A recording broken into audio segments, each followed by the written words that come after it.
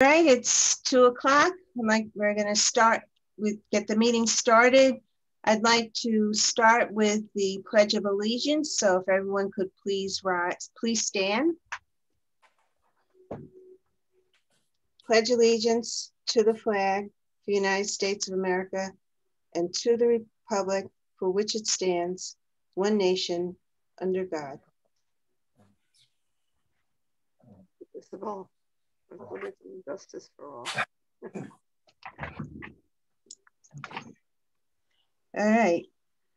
So I would like to ask the commission members to consider adopting a motion to have me serve as at today's meeting as the temporary non-voting chair to conduct the meeting. So moved. Thank you, Marty. Second? Dan McCormick, Riverhead seconds.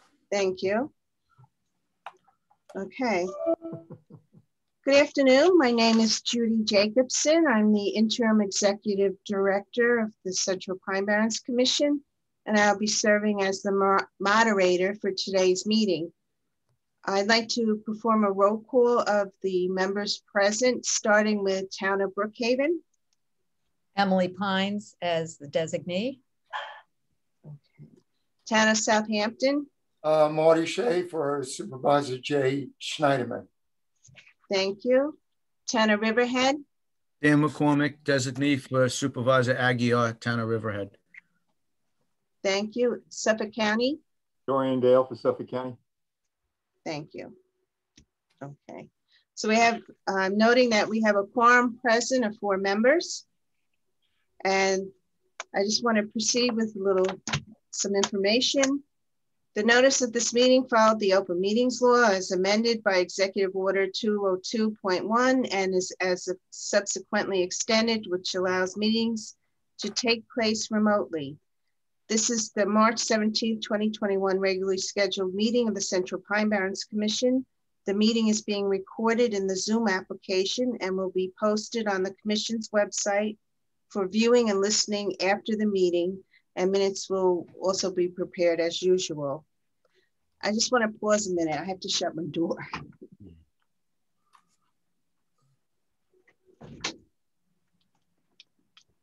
Thank you. Sorry about that. Okay, so now we're going to move on to the agenda. Under item 1A, public comments. The public will be able to directly participate and provide comment during the public comment sections at the beginning and end of today's agenda. Unless providing public comment, the audio will be muted and video feeds disabled for the entirety of the Commission's meeting. For the public comment sections on the agenda, the emails that have been received through info@pb.state.my.us will be read, and then the public will be provided the opportunity to speak by selecting the raise your hand feature in Zoom or by entering your request in the chat feature. Please make sure you are properly identified with first and last names so we can call on you to speak. Once you are selected, please limit your comments to 2 minutes.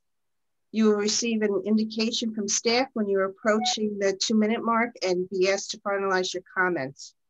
The opportunity to provide public comment will be then made available to individuals participating by telephone.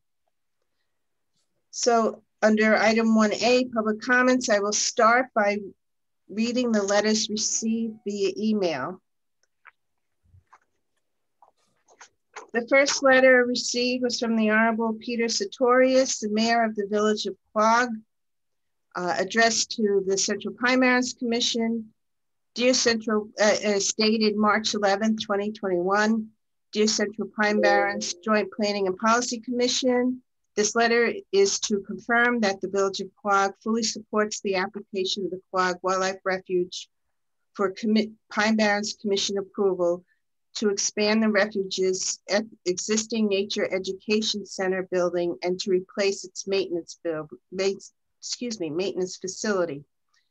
More than 100 acres of the Quogue Wildlife Refuge are owned by the Village of Quogue and licensed to the Southampton Township Wildfowl Association, a not-for-profit corporation for the purpose of operating the refuge. That land includes all of the property on which the buildings that are the subject of the application are located. They are in residential zone and exist as accessory structures to a permitted recreational use. The importance of the Quogue Wildlife Refuge to the village of Quogue, and indeed the surrounding area as well, cannot be overemphasized. It is hugely popular and well-utilized facility that has been particularly important to residents over the past 12 months. It must be permitted to grow modestly as in this application in order to be able to accomplish its mission effectively. Sincerely, Peter Sartorius, Mayor. The next letter or comments I've received via email is from Laura Fabrizio, co-founder of Rich's Bay Project. Dear Commission members, I would like to express my support for the work that Quogue Wildlife Refuge is asking permission for. The importance of the refuge is invaluable, both for community and for the environment. I think it's extremely important that while you must function within the laws set forth by the Barrens Act, a property such as Quogue Wildlife Refuge deserves the utmost attention and discretion when evaluating their needs to function and to grow. There's no other property remotely like the refuge, and I believe strongly that special consideration needs to be given to such a wonderful place. Thank you for your consideration. Laura Fabrizio. Excuse me. The next letter I received is from Aram B. Turchunian, dated March 8th, 2021. Commissioners, I give the Quogue Wildlife Refuge proposal my full and unqualified support. I urge you to approve their request as soon as possible. The Quogue Wildlife Refuge is an essential part of environmental education for thousands of people annually. My family and I have benefited greatly through their outstanding programs. I credit the Quogue Wildlife Refuge as motivating force is choosing my own environmental career. Please approve these vitally needed improvements as soon as possible. Sincerely, Aram B. Turchunian, excuse me with the pronunciation. And the last letter I received is from Joseph O'Comer from Riverhead. It's dated March 9th, 2021, regarding the proposed updates and maintenance shed replacement. To whom it may concern, I have read the documents and the minutes regarding the proposed updates and improvements to the Quogue Wildlife Refuge facilities, and have discussed this as well with friends who regularly use the refuge and have a vested interest. It became important to me to respond to the Commission, as I too have a long-standing vested interest in not just the property, but also the mission and functioning of the refuge. Quogue Wildlife Refuge is an outstanding functioning part of the greater East End community it serves. It has remained an island refuge in our area, and indeed students of West Hampton Beach High School have studied at it as such for more than the past 3 decades. Additional student groups I had the pleasure of serving, CURE or Classmates United in Restoring the Environment, called this refuge their own and participated actively in fundraising for refuge and participating in activities for the refuge. Through these connections, may point out the obvious, the importance of the refuge has grown and its ability to serve the community has become more vital than it ever was. The growth of the refuge has been something I've watched with great interest as my own children have grown and now my grandchildren in the appreciation and use of the facilities.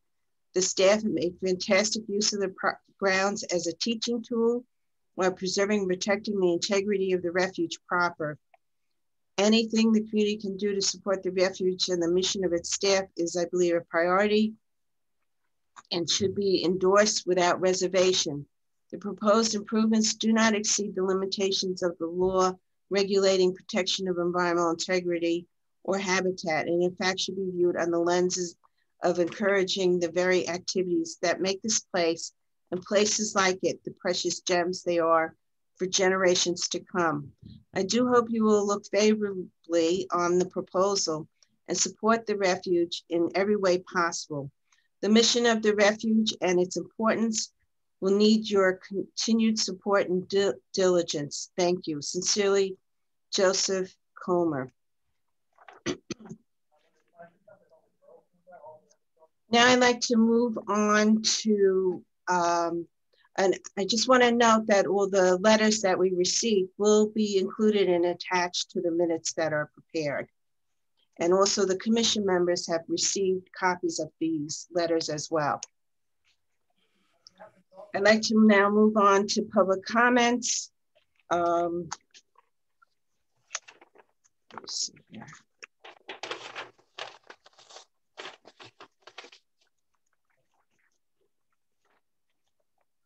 The first person we have for public comments is the Honorable Brian Timon, West Hampton Beach Village Board Trustee. Mr. Timon.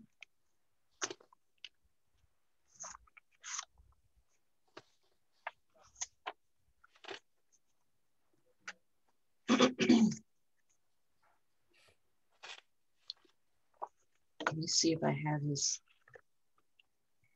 I don't, do you see him? No, he may have written a letter, Judy. He did, but he had asked to speak too. I can read his letter. If he's not present, we could read his letter. All right, so I'm here. Oh, okay. Oh, now I lost you again. I'm sorry. No, That's this is Charles, we're not up to you yet on the agenda for Kent. Oh, okay, because I just got a message to unmute myself, so that's why I did. Oh, okay. I guess they're doing that during the public comment portion. But we're actually, I'm looking for Brian Timon. There's no one listed with that name. All right, I can read his letter quickly. It's dated March 9th, 2021. Esteemed members of the Pine Barrens Commission, I write to you today to ask for your support. It would be difficult for me to accurately put into words just how important the Quogue Wildlife Refuge is to me, my family, and my community, and most importantly, to the well-being of our natural environment. It serves a litany of purposes and functions, from being a safe haven for abundance of flora and fauna to providing an educational forum that cannot be matched.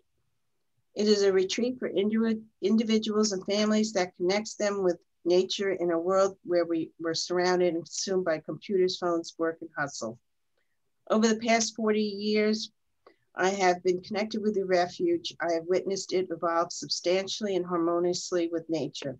The evolution has been entirely productive and without adverse impact on the ecological sensitivities of the property. Each of my two little girls have been part of dozens upon dozens of programs, classes, camps, events, hikes, seminars, birthday parties, and more over the 6+ years at Quogue Wildlife Refuge. It has been invaluable to their education, well-being, development of respect and appreciation for the natural world. With these things in mind, I ask for the utmost discretion given to their application and the application of big picture thinking. While you have clear rules and regulations to follow, you also have clear powers to act subjectively. In fact, if objectively, where the function of the commission would be made up of attorneys. Your board, however, can and does consider each property unique in its makeup as well as its function and value to the community and the environment. And while you will never see two properties that are exactly the same, you will undoubtedly never see another property even similar to this. The uniqueness eliminates any concern of another applicant citing this approval as being applicable to themselves. I close by reiterating my strong, passionate request for you to weigh all of the facts and unique aspects of this property and their application. While it exists within the core, I ask, why does their designation follow their property lines? Certainly, environmental designations do not know tax map numbers, so we need to think about why the refuge is designated as it is.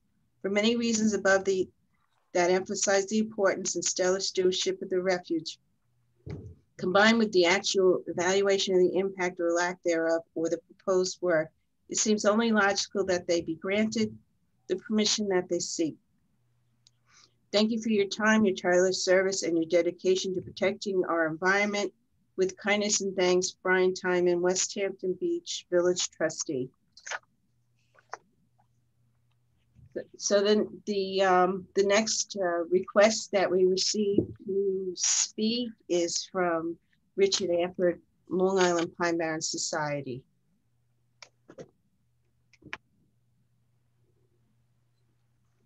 Dick, are you present? Yes, I am. Okay, please go ahead. Well, after viewing, first of all, I would like this put into the record as well. I did not know it would be limited to 2 minutes, so I will keep it to 2 minutes. But if you could just make copies available, that would be helpful to me. Absolutely. After reviewing the agenda for the upcoming March 17th meeting, it has come to our attention that both the Quogue Wildlife Refuge and the Kent Animal Shelter will be up for discussion on what we assume is this a hardship or is it a hardship application that was required for these proposed projects. We would like to remind the commissioners that it is their sworn duty to look at the projects based on their compliance with the Pine Barrens Act and the Comprehensive Land Use Plan. Many applicants that have come before the commission perform important work that we can all support. It does not exempt them from the development guidelines. Commissioners must follow the clear rule book before them and not make their own decision based on whether or not they value the work of the applicant before them. In addition, commissioners should not be coaching applicants on how to maneuver their way around the Pine Barrens Act and look to find a loophole for approval. When the Quogue Wildlife Refuge was last discussed at the December 2020 meeting, Commissioner Schneiderman was trying to inappropriately prompt the applicant into saying that their development project would mostly be used for scouting activities so that a hardship application would not be required. The applicant seemed uncomfortable, and so did the commission staff. Commission staff had mentioned several times that a project of that size and magnitude would likely be considered development under the Act and the club. However, the commissioners did not seem to be listening to this expert staff advice. Again, we'll shorten this to conform to the 2 minutes requirements here. The commission's review process has become a free-for-all that applicants have now adopted the approach to ask for anything they want to see what they can get. Applicants from years ago are now coming forward. It's become, let's make a deal. Applicants know that their projects qualify as development, but see an opening with this current board of commissioners to get away with more than what is allowed. It's extremely alarming, and it is the antithesis of what the Pine Barrens Act was created to stop. These are not about individual projects, but also conformity with the Pine Barrens Act, which is being escaped of late. While we support the work of these two noble organizations, we must insist that the Pine Barrens Act and CLUP guidelines be applied to each and every application that comes before the commission, and the staff be involved in explaining this information and how it applies to the Pine Barrens law. Thank you, Judy, appreciate it. Thank you. And thank you very much, Dick. Okay, so we're going to move on to, oh, excuse me. Now we're going to open it up to other members of the public that are present via Zoom. Does anyone else want to speak? Please select the raise your hand feature or enter your request into the chat feature.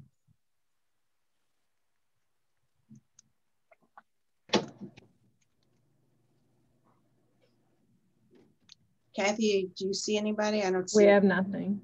Okay. All right. So then do we have any people that have called in? No. Okay.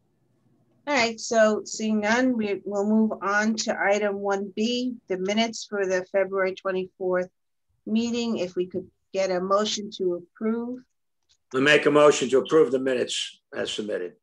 Thank you, Supervisor Romaine. And a second? Riverhead seconds. Thank you, Dan. You're welcome. Okay, so the motion's passed. No, Judy. What? All in favor, please raise your Oh, hand. excuse me. All in favor? I'm gonna recuse myself as I was not present for the last meeting. Okay. So it'll be 3-0-1. Thank you. Thank you, Marty. Welcome. Okay. Thank you. All right. All in favor? Any opposed? 3-0-1. It's 3-0-1, Judy. Okay. Thank you.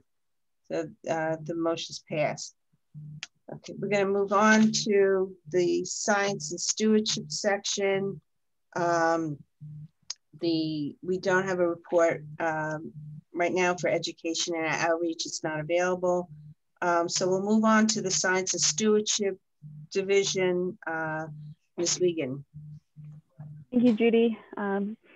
So I wanted to start out with just recognizing our ecological field specialist, Broderick DeAngelis, has provided notice.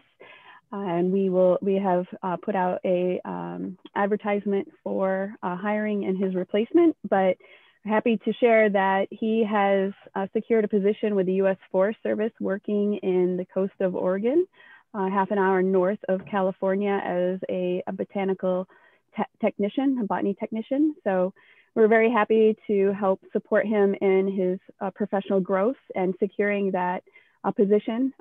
It's actually really difficult to get into the Forest Service and federal positions. So I want to give him accolades on that and also recognize the time that he has put in here with the commission. He has been extremely valuable and really helped us continue to move the program forward and meet our goals and objectives. So he will be missed and his last day will be March 29th. So moving on from that, we've been focused predominantly on the prescribed fire program. We continue to have meetings with DEC regarding planning and operations for the spring season moving forward. We continue to submit our vouchers and our reports for reimbursement to the state to ensure that Water Authority gets reimbursed in a timely fashion for the expenses they outlay related to the program. We have been working to put the prescribed fire management plan up on our website and extend our education and outreach, including creating a prescribed fire website, a pamphlet related to prescribed fire, a flyer that would be mailed out to homeowners around the vicinity where prescribed fires would be occurring, and also developing a video to help expand the understanding and the importance of prescribed fire for ecological benefits and also for public health improvement and wildfire risk reduction. So those things will be coming forth soon. We also are working on ramping up our social media postings related to science and stewardship activities, as well as prescribed fire announcements and information for the public. So those are things that we're looking forward to. You should be receiving an MOU for your review and approval, accompanying a resolution with that for an MOU with Brookhaven National Lab. We have that in final review this week. And then Bob and Sean have been working diligently on finalizing some burn plans for the South of Kearns woodlands. Bob has gotten that through the DEC Region 1 review. It's now up at the central office for their final review. And hopefully we will be able to put some fire on the ground this year at that unit, which is in Rocky Point Pine Barrens State Forest. And work is also continuing on developing a burn plan for the David Sarnoff Preserve as we speak. Both Sean and Bob went out to meet with Nate Hudson from DEC to talk about some of the forest health vegetation treatments that need to occur to facilitate the prescribed fire. So we've been working with Nate not only at Sarnoff, but also at the South of Kearns to prepare the burn lines and additional vegetation treatments to facilitate prescribed fire at both of those areas in the near future. And then the last thing related to prescribed fire is that we have participated in our required annual wildfire refresher training, including doing the online training this year instead of in person due to COVID, but also completing our physical test, our PAC tests which some of us did on Monday, and then Bob and Gary will be doing on Saturday. So other activities that we've been involved in is related to invasive species is Jaden Broderick just posted our early detection rapid response trapping for non-native bark beetles and ambrosia beetles in association with DEC and the U.S. Forest Service to detect new invaders that we may want to be concerned with depending on what is found. And we've put those within the forest and Line, just adjacent to Line Road in Calverton. And we're also working on ramping up miscanthus management with DOT and PSE&G in the towns as well. So we've had meetings in that accord to help coordinate the removal of detected escapes of the horticultural grass. And then Jaden Broderick has been getting out in the field and hand digging the escapes in the grasslands owned by the DEC. And then two last things is that we continue to work on encroachment restoration issues with the Attorney General's office and also in the field restorations and developing an RFP. And I and Sean were involved last week in giving a presentation called The Tale of Two Pine Barrens with the New Jersey Pinelands Commission to help educate and inform folks of the similarities and differences between the ecosystems and the protections associated with them.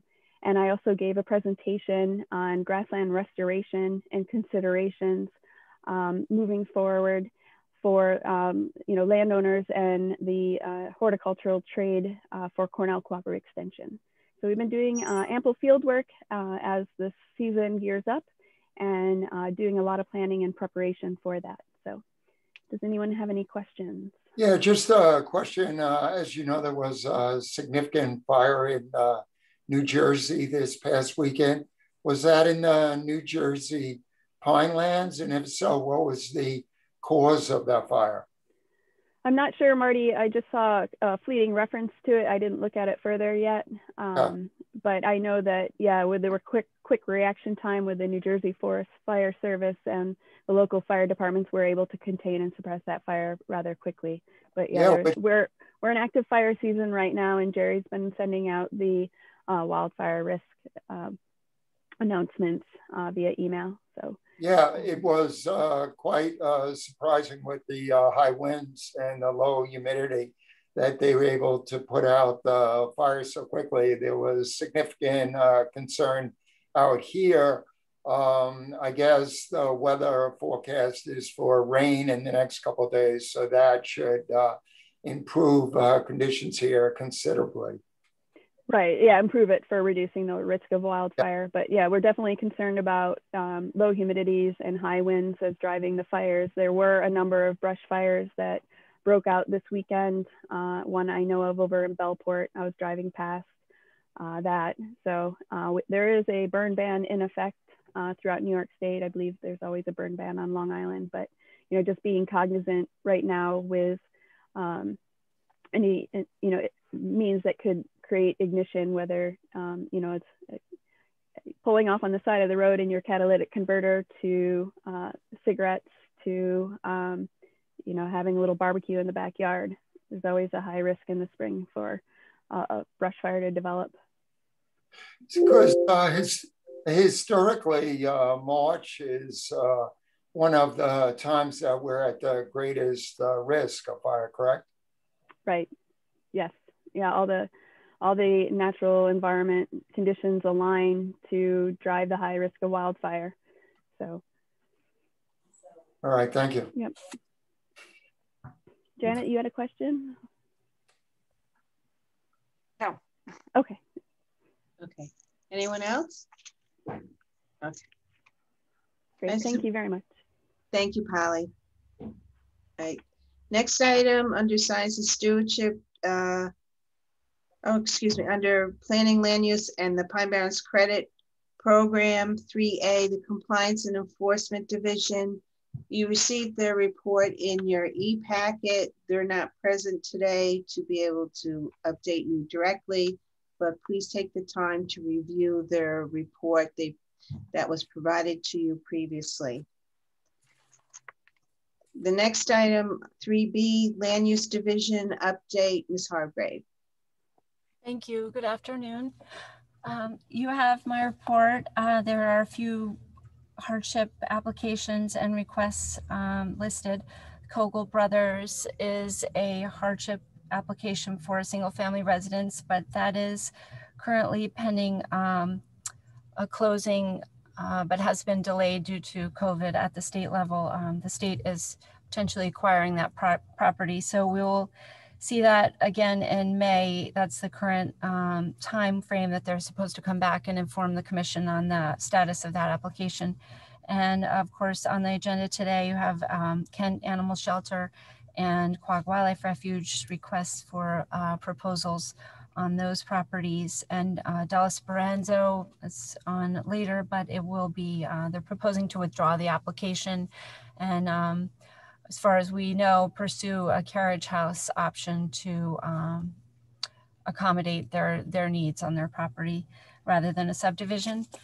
And we continue to receive inquiries and referrals from the towns and monitor restoration and revegetation plans that result from either hardships or potential violations of hardship permits in the compatible growth area and the core preservation area, or sometimes where there were not hardships granted. And long-term projects of involvement in the Peconic Estuary Partnership, and and another thing which is on your agenda today, their USGS monitoring program, and eventually hoping to get to the plan amendments to you again in the near future. So does anyone have any questions on my report? Okay, thank you. Thank you, Julie. Okay, item 3C, credit program update, Mr. Taberti. Good afternoon, everyone. So I'm just gonna give you a brief update on the credit program activities. So we keep receiving letter of interpretation applications. So far this year, we have issued 19 LOIs, 3 in the town of Brookhaven, 1 in Riverhead, and majority 15 in the town of Southampton. We have 10 conservation easements that are currently in the process. Recently, 41.6 credits have been redeemed, and they were not reflected in the table because we have just received the certificate recently last Friday. It is for a big project in Brookhaven town, the Arboretum at Farmingville, for a zone change from a residential A1 to multifamily and from business J4 to J2 district. This is the record number of credits that have been redeemed for one project so far. The closest number to that was 26 credits back in 2014. 1.25 credits have been sold in Brookhaven town with an average price of 94,000 per credit.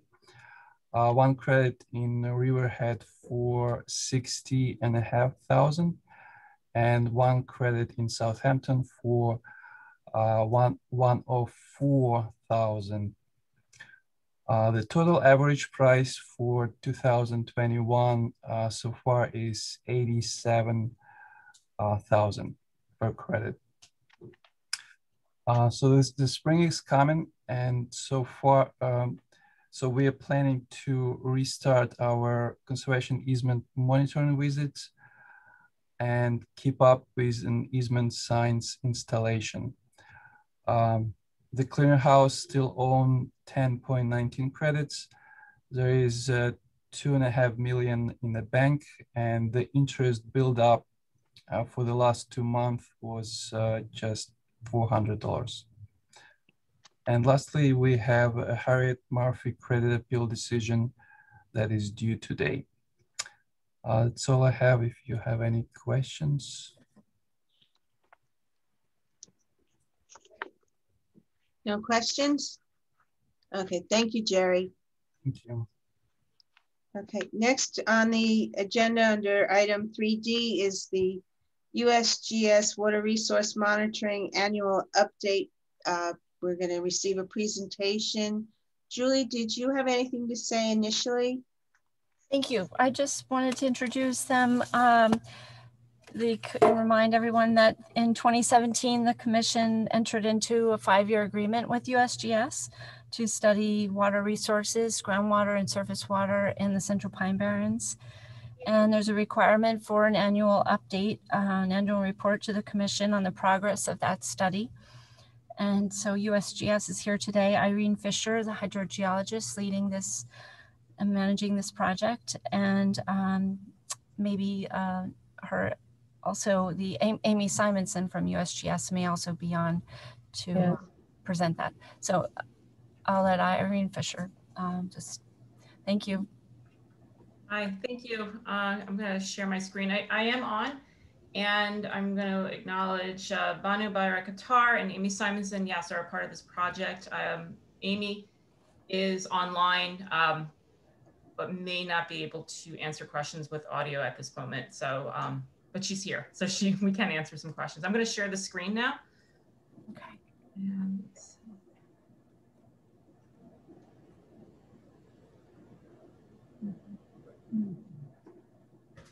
okay. Okay, so thank you for the introduction.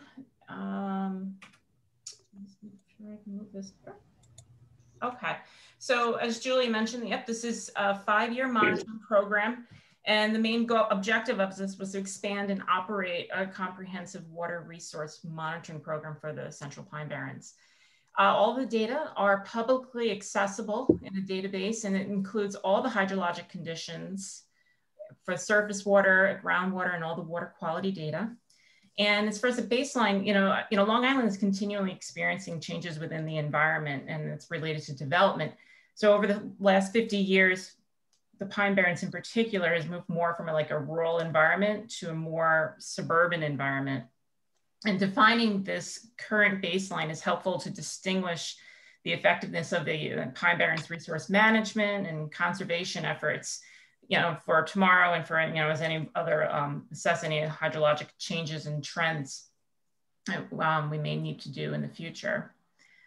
This is also providing a data resource to monitor the eco-hydrologic stress, so that's, looking at the relationship between the water resource and the ecology. So all the environment and the organisms present in the environment. This is a picture right now outlining a map of all of the sites that we're currently monitoring. This is a cooperative effort, not only between the Central Pine Barrens Commission and the town of Brookhaven. This also includes some cooperation with Suffolk County Water Authority and Suffolk County Department of Health Services. All the little orange circles, those are our groundwater monitoring locations, and the blue diamonds are the stream locations that we're monitoring. That large yellow triangle is a continuous groundwater site that the Pine Barrens Commission is currently supporting. So to let you know, here we have on the water quality, there are 2 locations along the Peconic River, and there are 5 locations along the Carmens River. The Pine Barrens Commission is supporting 5 of these monthly groundwater levels on a monthly basis. So currently our project timeline, as Julie mentioned to you, we began this in October 2017. It runs through September 2022. We're currently in the 3rd year of our data collection. And just to give you an idea then too, what we consider a year is our water year runs from October to the following September. And right now we've released 2018 and a 2019 data release. And that's all the data that we had collected in support of this particular project. Those are available on our website. The 2020 data are currently in review, and we expect that to be available for download by early summer.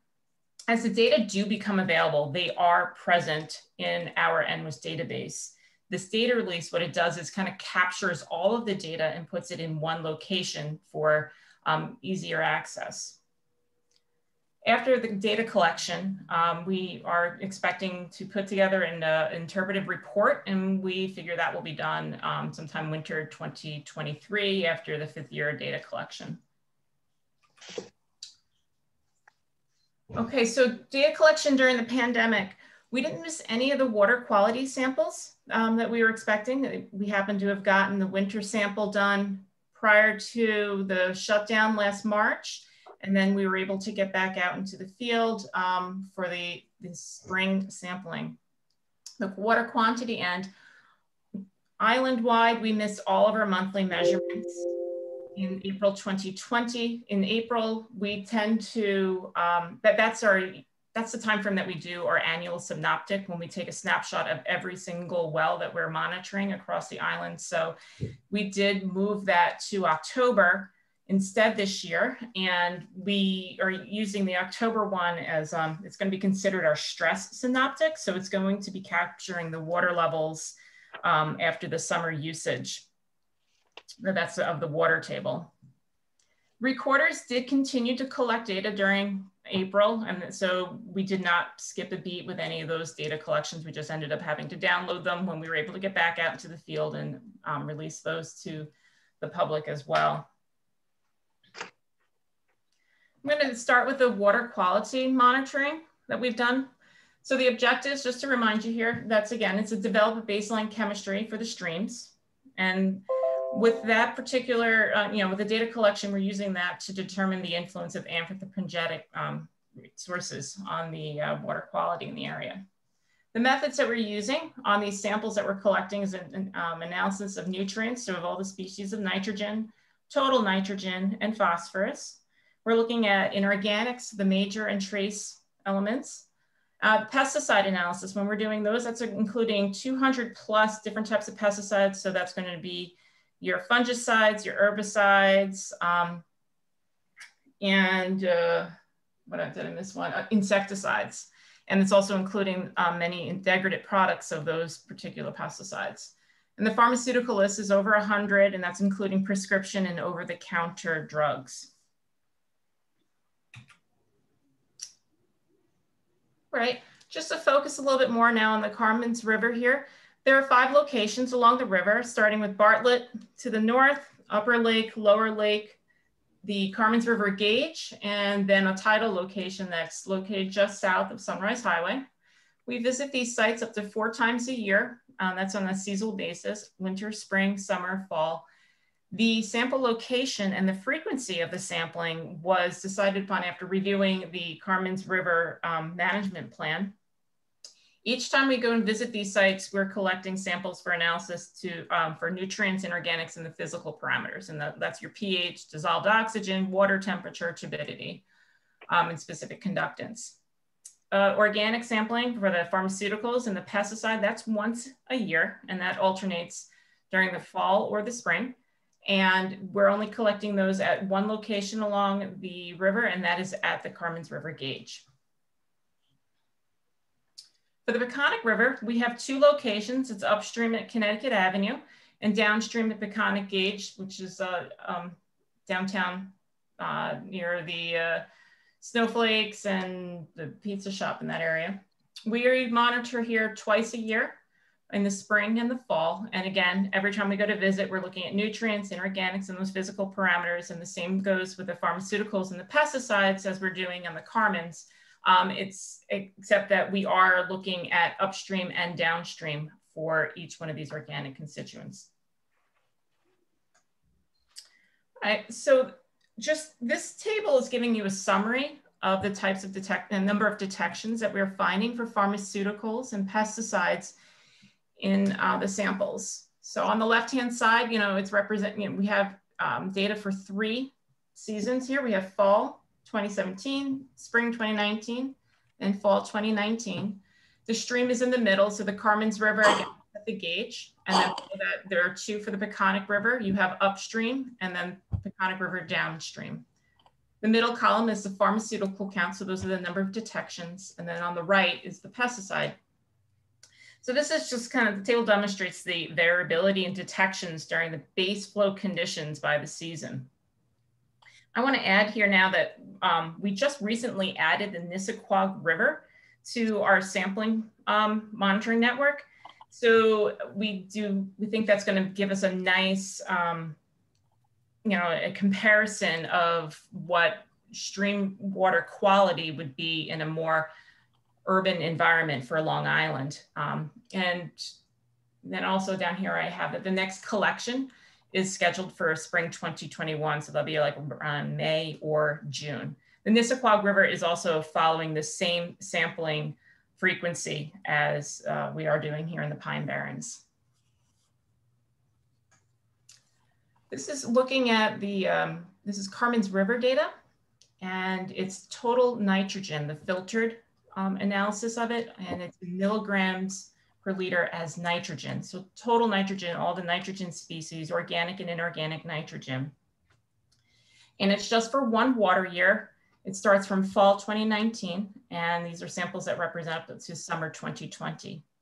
On the left-hand side, I have the concentration. It goes anywhere from 0.1, it's at a logarithmic scale. So it's 0.1 with middle being 1 milligram per liter. And at the top, it's the 10 milligrams per liter. Down on the bottom part, it has a point at where we're sampling along the river. So it goes in downstream order from Bartlett all the way down to the tidal portion. Fall samples are represented by by brown circles. The winter samples are open white circles. The gray triangles is spring, and blue triangles are the summer 2020 samples that were collected in either August or September of this past year. So, what we're looking at here is just that, we can't make a huge distinction here, but for the most part, most of the river, the concentration in total nitrogen is hovering right around 1 milligram per liter. And we see more variability at the Bartlett stream monitoring location, but that shouldn't be too surprising given where we're sampling for, where we're taking our samples, which is right off of Bartlett Road there near Cathedral Pines. And there is a lot of them. It's at the closest to the headwaters, it's most groundwater influenced, and it's right off the road in that location. I'm going to move into the water quantity now. On the left-hand side, we have a map of New York with the percentage departure from normal precipitation during the month of February. So in green, those are going to be areas that are seeing higher than average precipitation for the month, just for February 2021. On the right-hand side is the US stream flow data during 2021. The rankings are based on historical or normal conditions. And if you look down there on the right-hand side, it says, for the most part, it looks like Long Island is in the normal range, which is green. Okay. These two graphs are the Carmen's and Peconic hydrographs. Starting period of discharge is 2018 through 2021. Now, again, we're looking at stream, the gauges here. And the black line in between both of them are representing the current discharge. The percentiles are very similar to what we saw in the groundwater, where green would be your normal range, and blue is going to be your much above normal, and brown is going to be much below normal. So both of them are in the normal range, but you have to stress here that it's kind of in a lower portion of the normal range. This one here, this map is a map of the active groundwater monitoring sites within the Pine Barrens area. It's the same ranking criteria as the surface water again. The symbols shaded in gray are not ranked because the period of record is not long enough for statistical analysis. And then many of these points here are green, which is normal, considered normal conditions. And some of the locations are orange and red, indicating that some of the areas throughout the Pine Barrens are still below normal overall, while the data suggests that we are in normal conditions, it is still, like I said, at a lower normal level. And this is our continuous water level monitoring gauge. It's located in Middle Island near Artist Lake. And this one is being monitored because it's the closest we have to trying to understand start of flow for the Carmens River. The middle graph is period of record. If you look down there on the bottom of the x-axis there, it starts 06. That's for year 2006. And the data runs until now. And the blue line is representative of the water level elevation above sea level. On the right-hand side, that's our continuous data for the last year.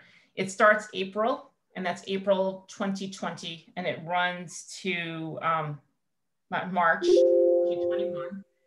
That's what the red line data would be connecting there. Those are the continuous readings. So you can see here that same percentiles, the levels here show that we're just below normal in this area. All right, to wrap it up, Julie mentioned that this presentation is one of our deliverables for the project. And we also are providing on our project webpage, there is an overview of the project, and we do post our updates there.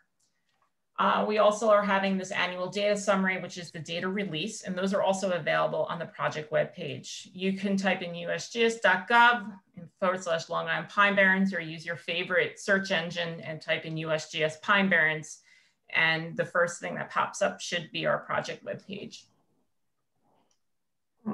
Just want to say a thank you out to all the cooperators, including Central Pine Barrens Commission in the town of Brookhaven, which most of the data that they're directly supporting was focused on today's presentation, but a lot of the collection efforts that we are able to show you and do compare and contrast on the conditions for any hydrologic conditions, water quality or water quantity across the Long Island, is possible because of the cooperation of all these other groups. And I'll leave you with that. That is our webpage again. And then if you have questions that you want to follow up on, those are our email addresses. Are there any questions? Yeah, Irene, notwithstanding higher precipitation rates for the last few years and near normal groundwater levels, are we technically in a drought watch?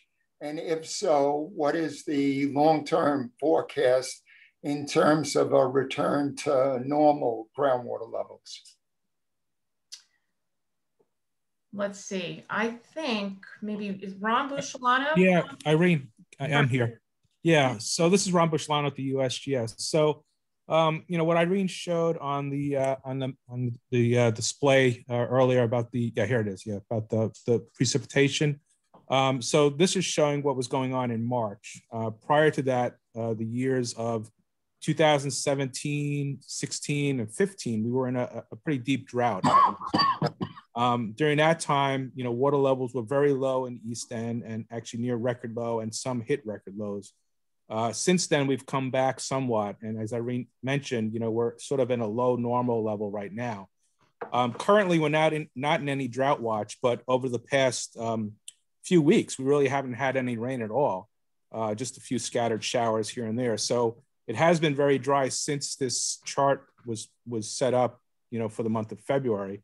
Hopefully we'll be getting some heavier rain coming up in the near future as well. But, when we're looking at stream flow on the rivers, the local rivers, we see that right now we're currently at the normal to below normal range. And we expect, I think, for the rest of the winter that we'll start seeing some rebound. That's what we usually see in the winter and the fall in stream flow.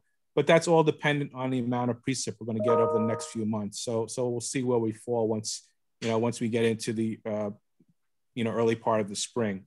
But I would say we're in pretty good shape right now, but we got to keep an eye on what's going on with the precipitation over the next couple of months.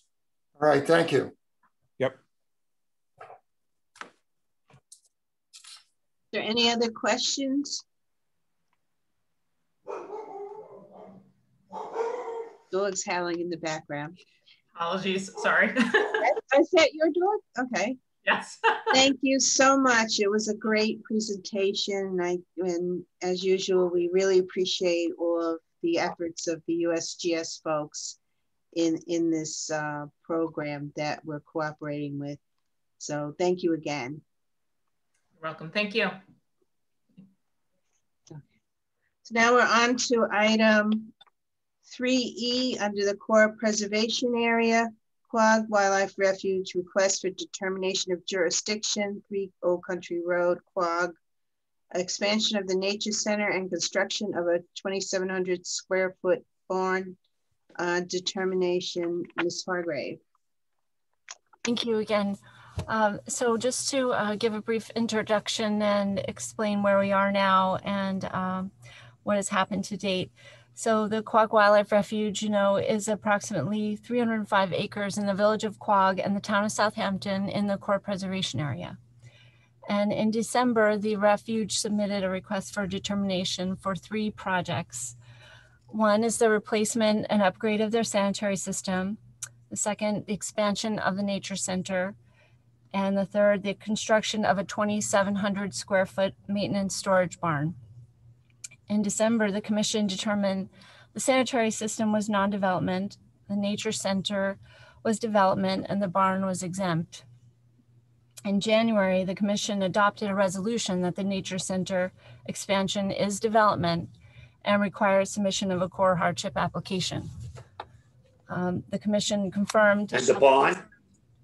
Excuse me? And the barn? The barn, the commission invited the applicant to return to address the barn, and they were instructed to not commence work on the barn, and the applicant said they would not move forward unless approved or authorized by the commission, that this was just the first step in researching whether these projects could move forward, and this was an exploratory request. So the barn, again, the commission offered that the applicant could come back and explain that whatever they wanted to present to the commission on their arguments on the barn as non-development. But again, it's clear that the commission passed a resolution in January that the expansion of the nature center is development. And then they're here today to present to you their arguments for the barn and whether that is development or non-development. But the commission did say, I just wanted to add that the commission did say in January that that barn is on the path to be development, to be determined to be development. So they were placed on notice at that time. So I think the applicant is here, Mr. Nelson, and there are 1 or 2 attorneys from the firm Nelson, I'm sorry. Troutman Pepper. Yeah. Troutman Pepper. Andrew Perrill and Buck Dixon, right? Yes. That's correct. Thank you, Ms. Hargrave. I'm Andrew Perrell, a partner with Troutman Pepper, formerly Troutman Sanders. We do represent the Quogue Wildlife Refuge.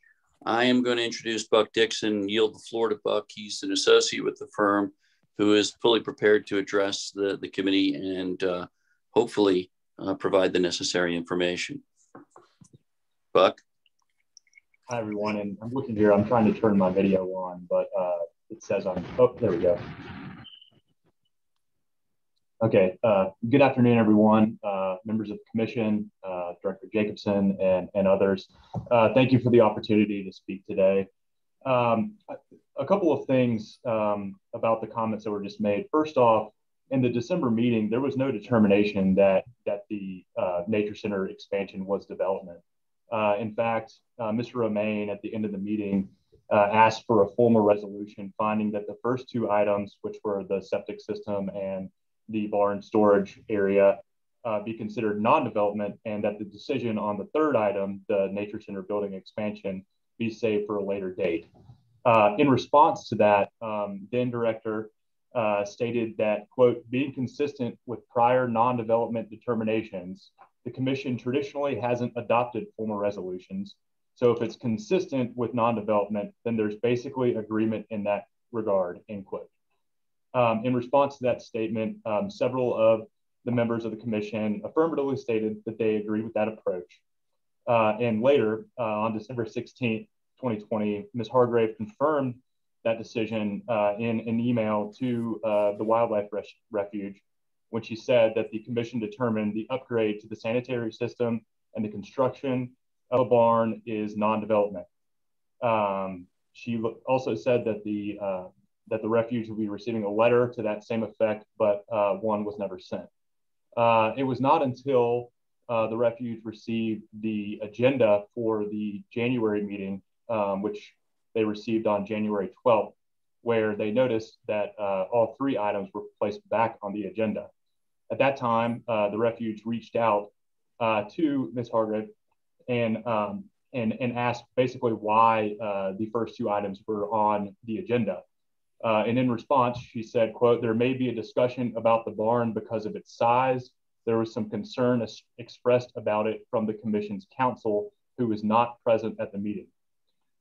During the meeting, there was a discussion about how there was an informal consensus reached about the septic system and the barn. And given the statement by the then director, that consensus is consistent with how the commission has acted on such non-development determinations in the past, based on that statement again. So I would put to you that the inaction of taking a formal vote on that is in itself action in that part.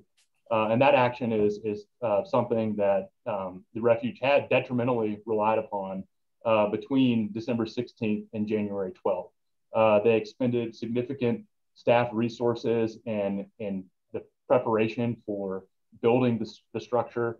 And again, that was to their detriment. And it was not until they were put on notice by the agenda item that they heard anything otherwise. So that's from a procedural standpoint. I just wanted to make those points.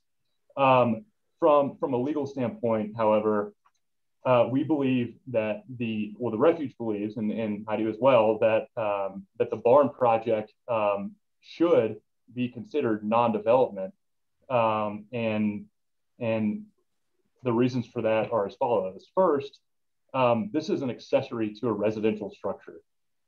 This storage area is located approximately 100 feet from Mr. Nelson's doorstep, where he lives.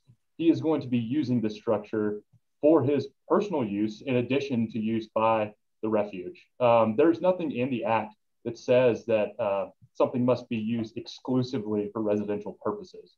But it is undeniable that this structure will be used by Mr. Nelson as part of his residence. I'd like just to make that point clear. Secondly, the area where the barn is located is in a residential zone, A9.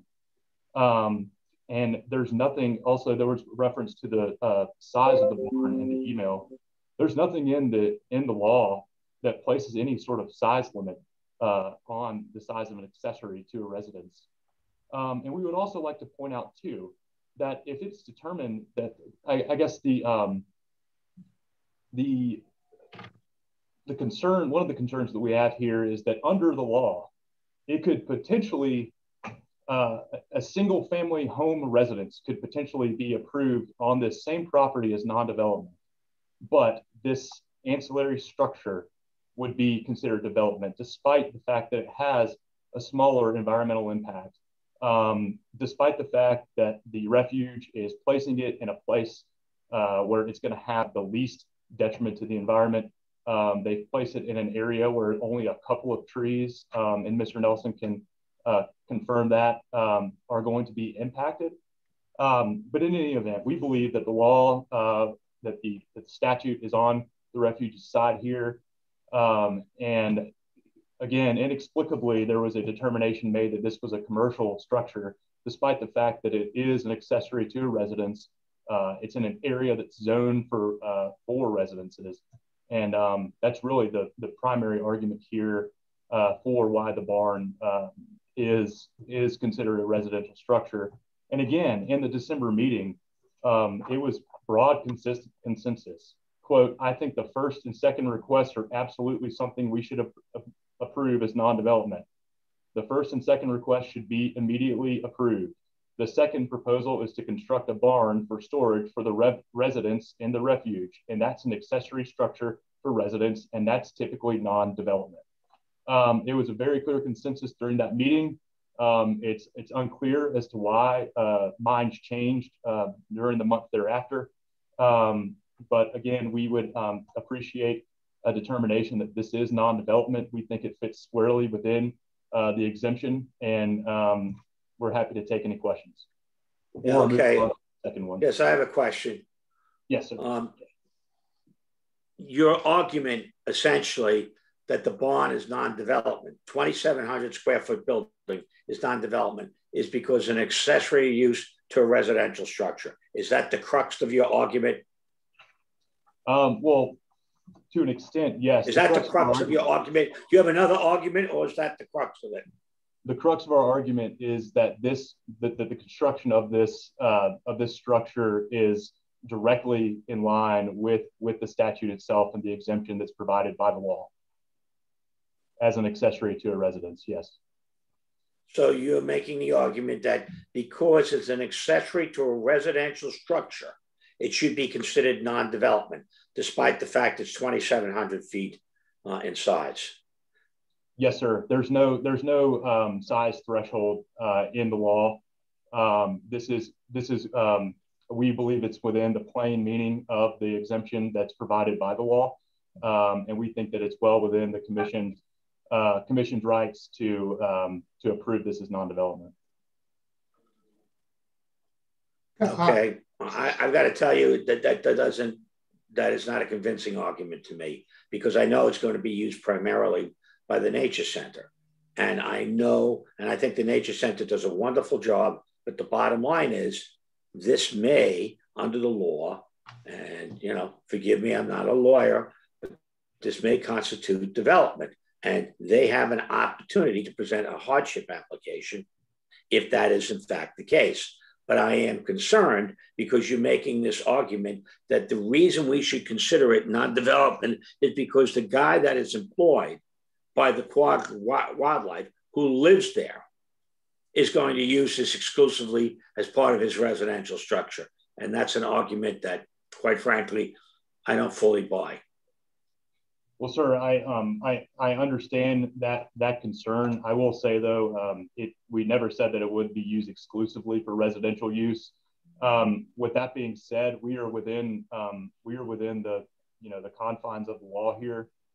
It's defined as non-development, and with all due respect, sir, you thought so as well in the December meeting, and we're just a little concerned as to the change of heart here on this, especially since since the refuge relied upon that decision. And this reversal, of course, does set a concerning precedent. If the argument's going to be that there's an informal consensus here, then that puts at risk everyone who has a non-development determination. It puts them at risk of having the commission change its mind at any point. And if they do detrimentally rely on that, and that places them in a difficult position. So that is the argument, sir, and we believe again that it's well within the confines of the exemption. And we would also confirm that there's not, for this particular exemption, there's not a size threshold. So that's all I have to say on it. Thank you. Obviously, the commission will meet at some point, probably with its counsel, and seek legal guidance from our wise and capable counsel. Yes, sir. Do any other members have any questions? Yeah, just a question regarding the planned reconstruction of the barn. Can the barn be repaired, or it's in such a deteriorated state that it needs to be replaced? I'll let Mr. Nelson, who's the executive director of the refuge, speak to this more, but the barn currently does not exist. It is currently, they have currently they have temporary structures that are being used for storage. And Mr. So there is no barn. There is no barn right now. Okay. It's There's a no barn. new barn, new building. New building, new barn, new development. Okay, totally new. All right, thank you.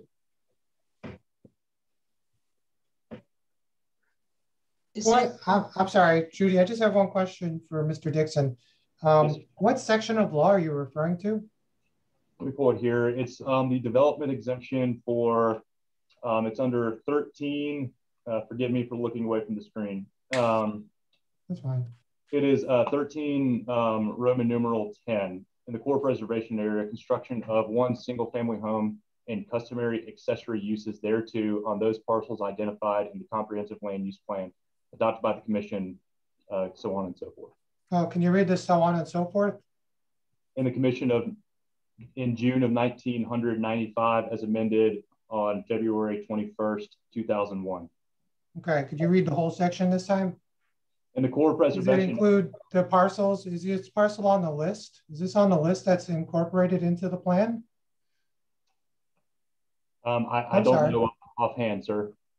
Oh, you may want to check. You want me to? The answer, it's not. It's not on that list. Well, I do know that it is zoned in A9. No, that's not my question. My question was, is it on the list? Julie, is it on the list? No. Okay. No.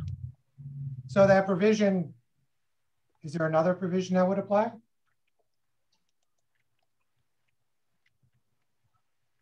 I hate to put you on the spot. I just make sure. That's all right. No, I appreciate the question. I appreciate the question.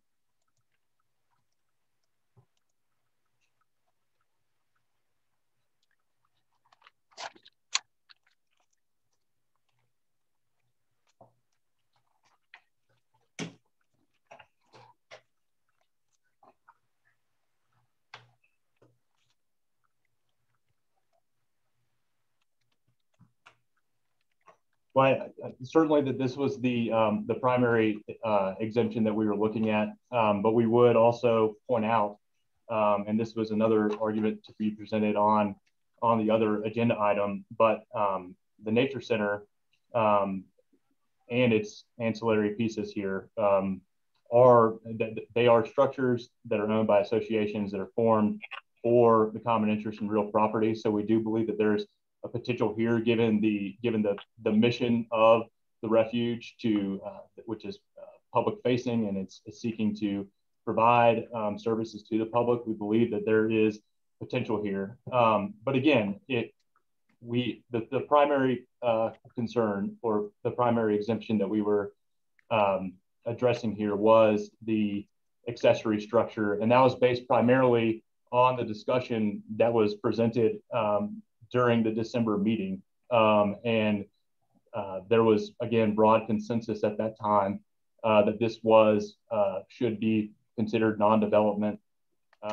And again, there was detrimental reliance on that decision by this commission. So that's a primary concern here. But just a comment, but how can you ignore that the primary use of the refuge is non-residential? I mean, there may be a pre-existing residence on the property, but the primary use of this property is non-residential.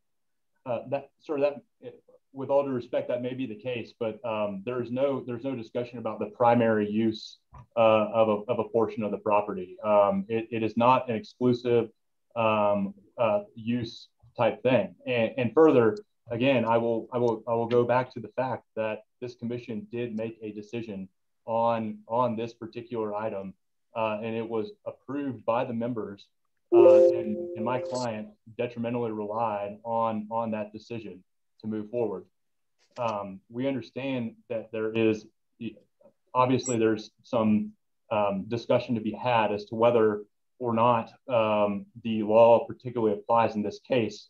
But regardless of that, it does highlight the fact that even if the law does not apply, the commission inappropriately applied the law when it initially said that this is non-development.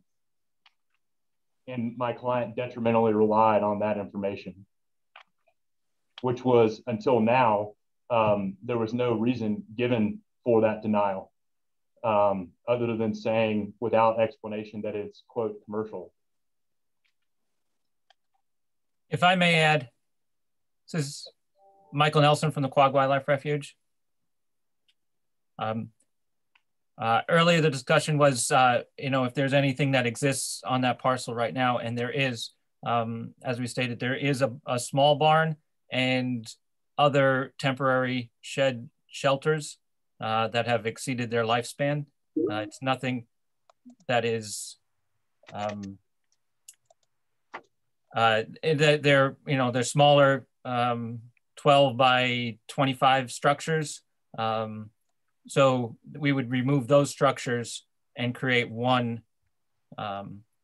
structure, to replace those existing ones.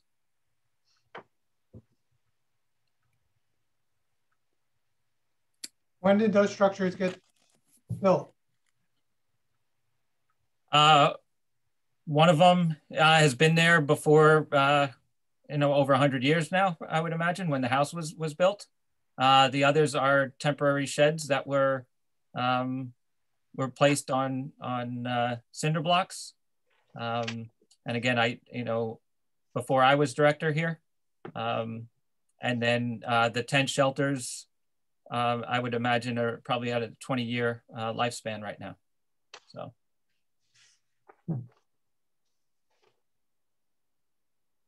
When did you become director? In 2000.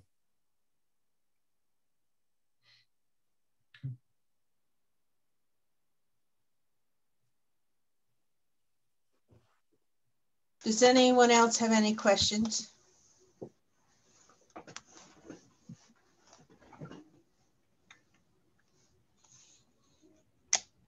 Okay.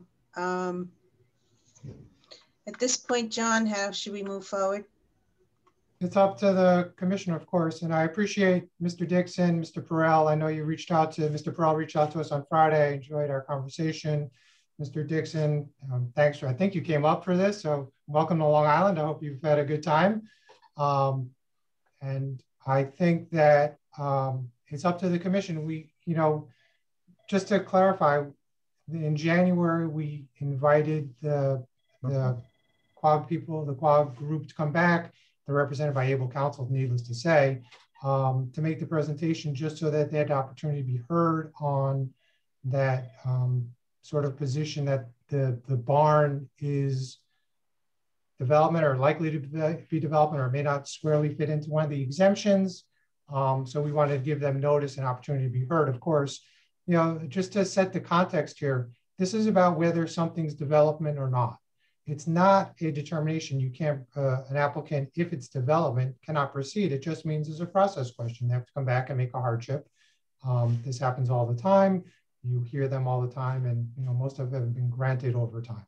So that's what the threshold determination is, and it's an important matter for the commission to get those decisions right. So, and that's why we wanted to hear from them, just to make sure everyone had the opportunity to be heard before a decision was reversed. So they had a process in place to give their thoughts and considerations. I defer if the commission needs some attorney-client privilege communication, we would do that in the form of a closed advisory session. If the commission is ready to take the position that these projects, so let me set it the framework: sanitary system, additions to a nature center, and a barn. Sanitary system has not been in dispute. It's been deemed to be non-development from day one. The reading of the minutes from the December meeting were, you could argue that they read that the building was, the nature center was development, and they passed a resolution to that effect in January. In January, said the resolution adopted by the commission was that the nature center addition was development, needed a hardship. And in January, we invited them back to discuss the barn. So if the commission is inclined to say that the nature center, consistent with your January decision, is still development, needs a hardship, and that the barn, after hearing from the QUAG and its attorneys, is in fact development. They can make that resolution now. If you want to talk about it, we can, however you wish to proceed. While the town of Southampton is highly supportive of the work that the QUAG Refuge does, which is a great benefit to all of us, the town believes that both the expansion of the refuge building and the construction of the barn should be deemed development, and that a hardship exemption application should be filed. Does Julie have something written on this? We do not have. Mr. Dixon, we will get you. I see you. Thank you. Yep. We don't have a draft to give you today, but we could bring it back next month, or we could formulate one to your. And we could do a resolution on the record. Yeah. Right. Well, based on the town of Southampton, where QUAG is Refuge is located, indicating their view on that, does the representative from Southampton wish to put something forward in the form of a resolution?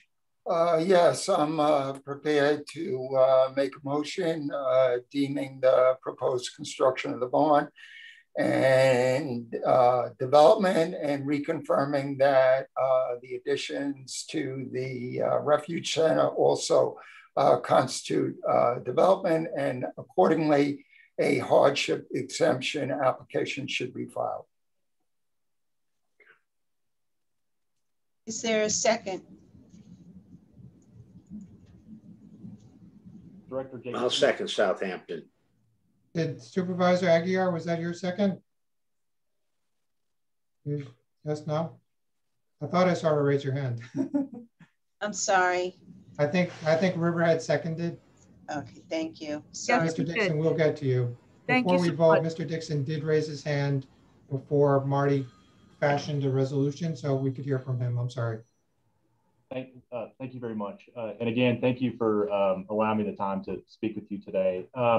Before, I did have a number of comments on the proposed nature center expansion based on a review of the previous two commission meetings, and was hoping to provide some clarity on a couple of issues that were discussed there before there's a motion taken on that particular item as well. We will, because you came up for this, we'll of course indulge you. Typically, we would not hear from an applicant after a motion and a second, but you did have your hand raised, and we did want to provide process to your client so that there could be no consideration that you didn't have the opportunity to be heard. So with that. And I'll be brief. Thank you. Okay. And I'll be brief. First off, there was a lot of discussion in the last two meetings about recreational use and in the context of scouting activities. I'd like to point out that the exemption itself is not exclusive to scouting activities. It includes scouting activities. And while the scouts do great work, they do not have a monopoly on recreational use. And the refuge's entire mission revolves around getting folks outdoors, educating them on important issues about the environment. And we believe that everything they do falls squarely within recreational use. With that being said, there was also a bit of confusion about the size of this expansion. We're looking at a 960 square foot area. That's about 30 by 30.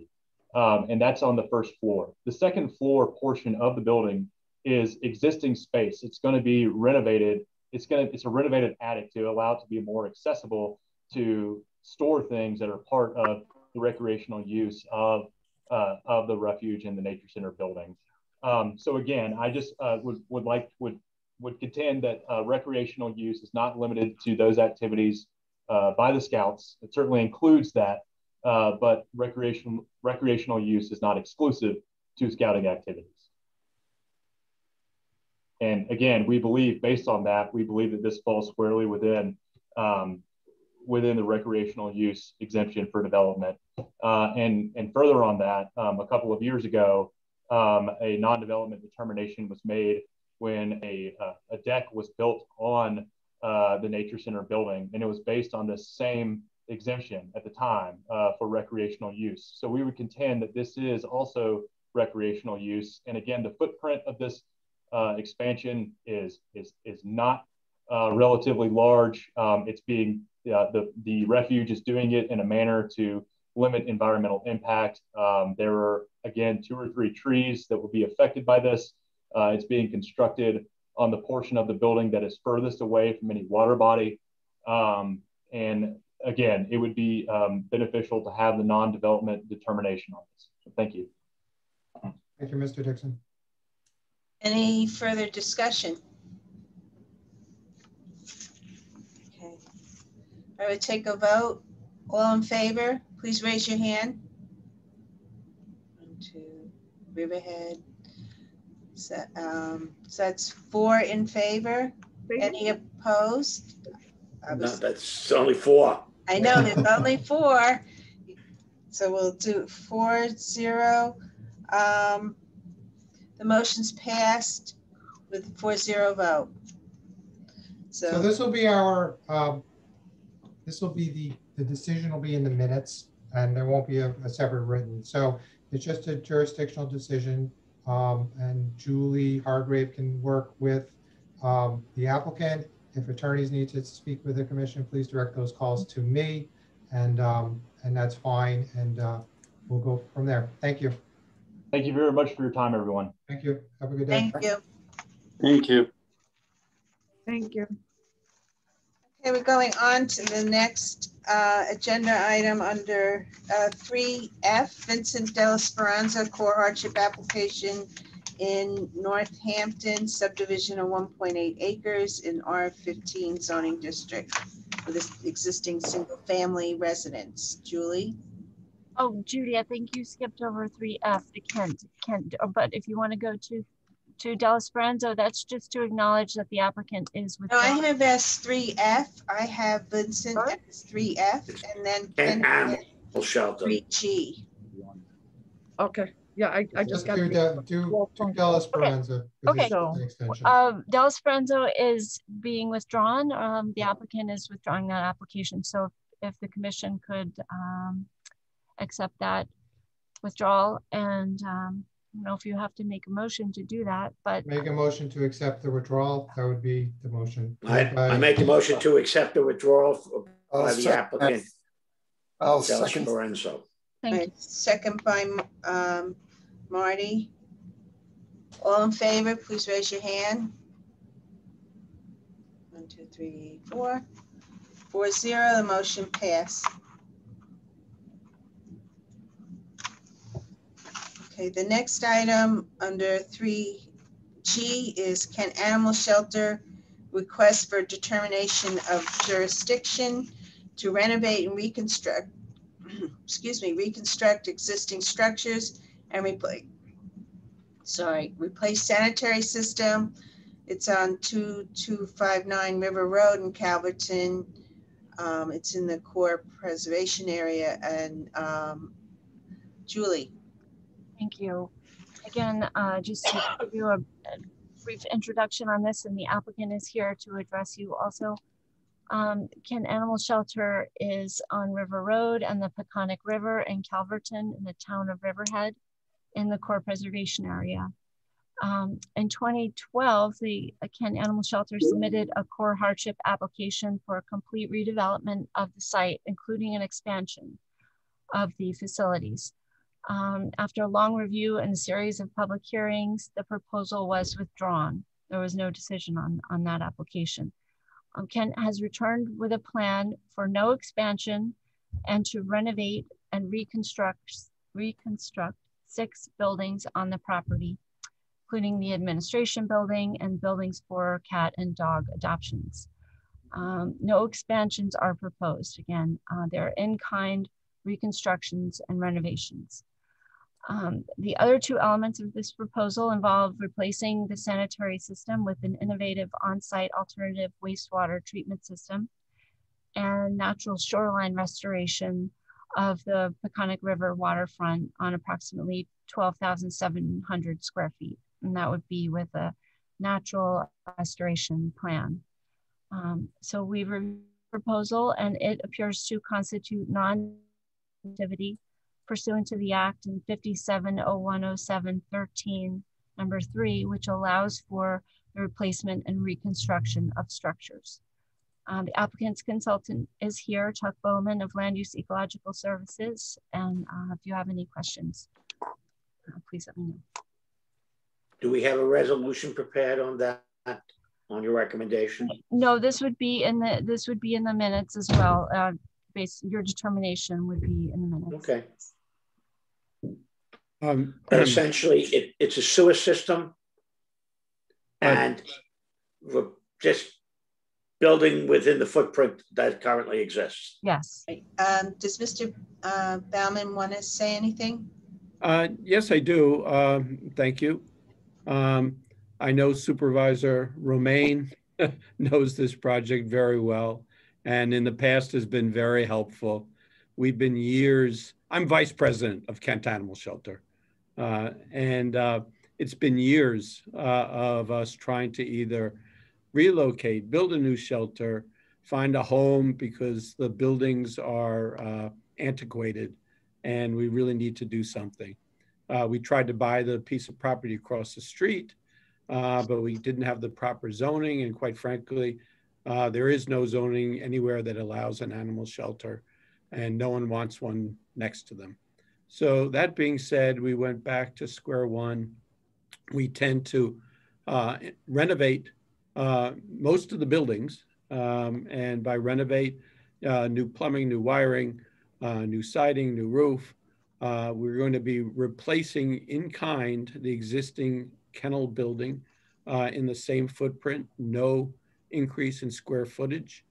And we are going to take the building that's located on the southwest corner that is now functional, a cottage. We're going to turn that into an isolation building in the same footprint, same square footage. And most importantly, the existing sanitary system is in groundwater now because it was built in the 50s, right down near the river.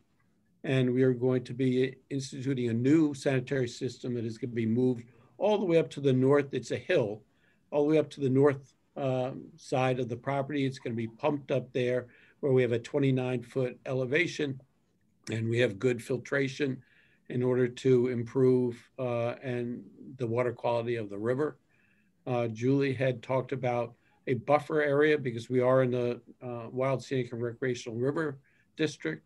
DEC in the past, which had approved the expansion, had wanted a buffer to screen the shelter from the river. We had agreed to that. But we have also offered to screen it with more compatible plants than DEC wanted. We had red maple and white pine, and we certainly are more willing to, if the commission wants, institute a more oak pine buffer screen, and as well as replace any trees with vegetation. We're not going to be removing many trees at all. The parking lot stays the same. Parking lot's going to have drainage in it where it does not now. Most of the area is lawn with some mature trees in it, which we will certainly try to avoid when we put the new sanitary system in. So I would appreciate your consideration. It's been a long road, that's for sure. Thank you, Mr. Bauman. Any questions? Mr. Bowman, can any components of the new septic system, inclusive of the septic tank, be put within the below the existing parking area in order to minimize any tree cutting or removal? Well, Marty, I think we can minimize it by where we have it, and that we have to have load-bearing covers on it if we put in the parking area, but the parking area is actually much lower So we're going to be much closer to groundwater. And what I thought was better, and as did John Congdon, our engineer, is we're trying to pump it up to an elevation of 29 so that we have a significant depth to groundwater and certainly a much better potential for filtration of the effluent. And you indicated as part of your testimony that you are willing to offset the loss of any trees that need to be cut for the purpose of the septic upgrade by planting trees as part of the buffer restoration or elsewhere on the property, correct? Yeah, absolutely. The balance of the property actually is we try to keep it as kind of park-like because that's where people meet their adopted friends and walk around. We also have the potential by looking at when we actually stake out the sanitary lines and moving them so that we avoid any tree removal where possible. And yes, we will replace them and make an attempt to do so and increase the buffer area along the river. That application is already into DEC based upon the commission's decision. We will amend that landscape plan and send it into DEC to review for the rivers permit modification. All right, thank you. Thank you. Thank you. So at this point, what is the consensus of the commission in terms of whether or not this is non-development? It appears based upon the staff review and based upon the information presented today that the proposed replacement of the shelter and the septic upgrade should be deemed non-development. I'll second that. Riverhead? We don't usually do motions specifically. It's generally a consensus that it's non-development. I'll defer to John though. Okay. That's our typical, you don't pass, the reason you don't pass a resolution is if it's non-development, it's outside your jurisdiction. So there's no resolution to agree passed that you had jurisdiction to determine it wasn't within your jurisdiction.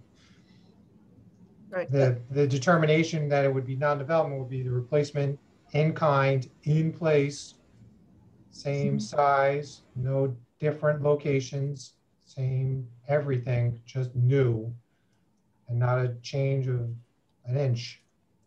And the septic system, which we've talked about in the past, have the commission's sort of taken the position that those are non-development in the last couple of iterations, the last few times we've seen those. Okay. That's how it's non-development. It's not an expansion, it's not bigger, it's not in a different location. If we go there today, we go there in a year, it should look the same, just newer. Got it. Okay. Maybe a fewer trees, but a better septic. Yeah. Okay. Okay. Okay. So then we're going to move forward where it is considered non-development. Sorry, John? Good luck. Oh. Oh, thank you very much. Now we can really get to work and get our renovation plans done. But and thank you, Supervisor Romaine, for all your help in the past. And thank you, Supervisor. I haven't met you from Riverhead. Yes. Where we are, but we will be down and probably to visit you soon. Yes, absolutely. Reach out to me and I look forward to working with you. Thank you so much. Okay, thank you very much.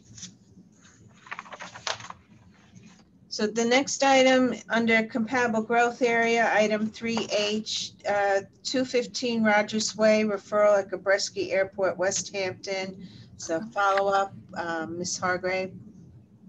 Thank you. Yeah, just to go back over this proposal, this is at Gabreski Airport in West Hampton in the town of Southampton in the compatible growth area of the Central Pine Barrens in the Gabreski Industrial Park. In February, the commission discussed a referral from the town of Southampton involving the development of an 18-acre area of the 58-acre area industrial park with an 88,000 square foot warehouse and 199 parking spaces and 325 van stalls for a warehouse at that site. The commission discussed traffic impacts, and the town forwarded the traffic study that was completed for this project. That's been provided to the commission. It's also provided on the website with other meeting materials that are public. And the commission staff reviewed the Gabreski files and identified that in 1996, the county sent a letter to the commission seeking a determination of jurisdiction on the industrial park based on Gabreski's 1990 airport master plan, which included the development of an industrial park on the airport property, which is now the site of the Gabreski Airport PDD that the town of Southampton approved in 2007. So for non-aviation uses, there's at least about 510,000 square feet of development that will occur in the industrial park. But again, that was contemplated and reviewed and presented in the 1990 Gabreski Airport Master Plan, which predated the act. So based on the 1996 determination of the commission, this is, the commission has no jurisdiction to review this proposal at Gabreski Airport Industrial Park. Do you have any questions? Okay, thank you, Julie. Okay, thank you. And the next item is under the credit program, item 3I, the Harriet Murphy letter of interpretation credit appeal in Northampton. A decision, Mr. Taverdi. Good afternoon again. So we have drafted a decision which suggests to allocate 0.14 credits to both parcels, and it's based on the status of the parcels as of 1995, and back then it was one parcel. So if we apply the formula and treat it as one parcel, we would come up with the allocation of 0.14 credits for both parcels. So that's what we suggest to. Jerry, did you provide a draft resolution on this? Yes, we provided a draft resolution in an e-packet. So, thank you, Jerry. I just want to point out in the final review of the resolution that was written in the final, the proposed decision, we noted there were a couple minor grammatical typos. So we wanted to make those changes. So the one that you received, the change principally is if we identified a parcel as HM parcel, we were consistent throughout our decision to refer to them as the HM parcels. I think it makes it easier to read so that you don't get confused of which parcel you're referring to. The other thing was we added one sentence to explicitly state that the parcels were in the town's old file map area, which explains why we use the allocation formula of 0.2 rather than 0.16. I think the commission staff has written a resolution to adopt the written decision, which includes a secret determination of no environmental impact, because on the balance, when the plan was drafted, they analyzed the impact of issuing credits to the entire Harriet Murphy holding. The vast majority, vast majority have been purchased by the county. They'll never receive credits. Therefore, the allocation assigned to the Murphy holding was much greater than what she's actually going to receive, which is now 0.14. So there is hardly an impact. There's actually less of an impact under the plan, just the way the acquisition works. So if those meet with your approval, you'll need a resolution. I'm sorry, Judy, to steal your Zoom microphone. I apologize. So you should have received a copy of the draft resolution in your e-packet. Was someone make a motion to approve the draft resolution? Yeah, I'll make a motion to approve the draft resolution to allocate 0.14 Pine Barrens credits. Is there a second? I'll second the motion. Thank you. Got on purpose. Any discussion? I just had to vote. Okay. All in favor? Aye. Okay. So the motion passed for the final vote of 4-0. Thank you. Okay. All right, now we've reached the second public comment section on the agenda. Let me just check, see if we got any comments in. We haven't received any further comments by email. I don't know if there's, I guess we can open it to see if there's anyone in the public that's present or on phone that would like to provide comment. Please do so by indicating it, but raise your hand. They're also able to speak if they wanted. They're unmuted. Okay, thank you, Kathy. All right, and we have no phone in, right? No phone in. Okay, so I see there is no one indicating a desire to speak. So we have one. I'm sorry, Angie's saying one. Oh, I'm sorry. Go ahead, Judy. Is there a person? I don't see them. Someone. There looks like a phone in, but I'm not 100% sure because there's no phone number, but there's a, I'll give him a chance to unmute himself a moment, but it's Peter Fontaine. Oh, he's from Town of Brookhaven. Yeah. Right. He said hi, environmental analyst. Peter? Hi, yes, I'm here. I'm not here to answer, to speak on the public comment period. Thank you. Okay, thank you, Peter. Oh. All right. So now we've reached the end of the agenda. We will need to have a brief closed advisory session. We'll need a motion to adjourn the meeting to go into advisory session to discuss legal matters, and the commission will not return to public session to conduct further business. Can I have a motion? So moved. Thank you. So moved. Marty. Okay. Could you resend out the phone number, because otherwise you had to fly back in and find out where it was originally tendered. So that would be useful. Sure. All in favor? Aye. Aye. Okay. So motion passed 4-0. Okay, so we'll hear from you soon. And I guess Julie, can you resend the phone number to them? Right, to our emails. That would be great. Yes.